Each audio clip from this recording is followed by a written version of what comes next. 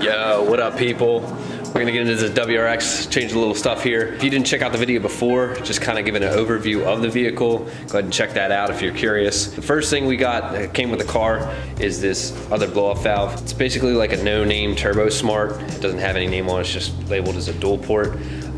Like I said, I got it with the car, so we're gonna throw this on. I'm gonna put the video, some clips of what it sounds like before. I'll throw it all together at the end, the before and after, but right now I'll just show you what it takes. I mean, it's pretty simple. Now the difference with this one actually has an external valve.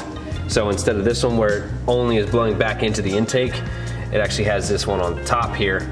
So it's actually gonna escape into atmosphere. So it's definitely gonna be a lot louder. All right, so now this blow-off valve is adjustable. So as you can see on the top here, it has an indicator of softer or harder. Now, every vehicle is different, so they have a fully adjustable system on this. The way that it works is you put it on the car and you have the cap twist itself, if you can see how the cap's actually twisting on the blow-off valve itself. And right now I'm threading it in. So right now this is creating more spring pressure because it's pushing down on this cylinder here. It's actually pushing the spring down on it. The way they say to install it is you back it all the way off on the soft spring pressure, and then when you start the vehicle, it's gonna be open. But then you continue to close it slowly until the blow-off valve is actually closed. So let's get into this and get it apart.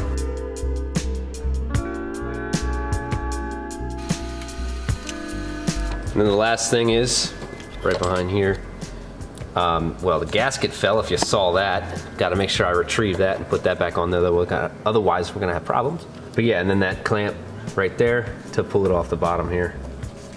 So this is what it looks like out of the car. Pretty small comparatively speaking if you look at the hole. It's way bigger on the new one. So it's gonna be a lot more volume going through it at one time.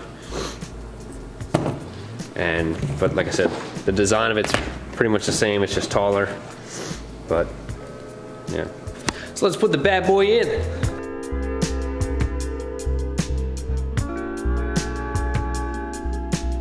So the way I had to get that bottom hose back on that goes back into the intake, as I was holding the clamp with the pliers while I was stuffing this in there. One thing you gotta watch out for is make sure that the clamp is actually all the way around the hose. It was getting caught on the lip of the pipe, so it was actually not clamping correctly. So just to make sure, you just gotta take a double look at that, just make sure that it's on there correctly. Another thing is to make sure, you see the clamp in there, it's still latched. So with this one, it actually has to be unclipped, because as you can see, it's not actually grabbing onto the hose. So you just gotta make sure that that gets released before you finish up here.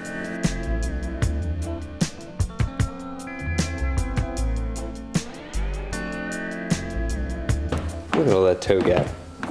Yeah. A whole toe's worth. Bring it down to here. That's a boot too.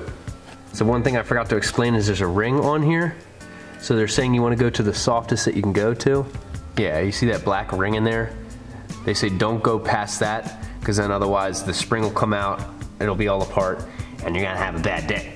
So basically, you want to just go right past that ring right there. So that'll be the softest setting. And then that's where we start the car up, and then we'll start adjusting accordingly. So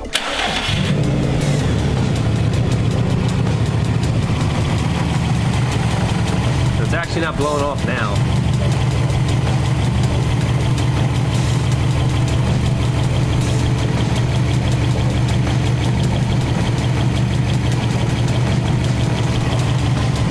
It's not doing it now.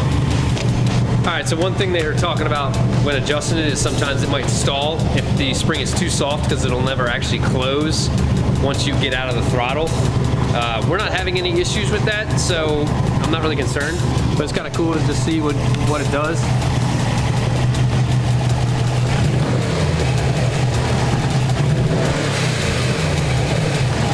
Yeah, I don't know if you guys can hear that. It's not much because I know we're not building a bunch of boost, but you can already hear it blowing a little bit.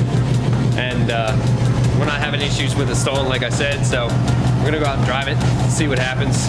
Let's go take this thing for a drive, see what she sounds like.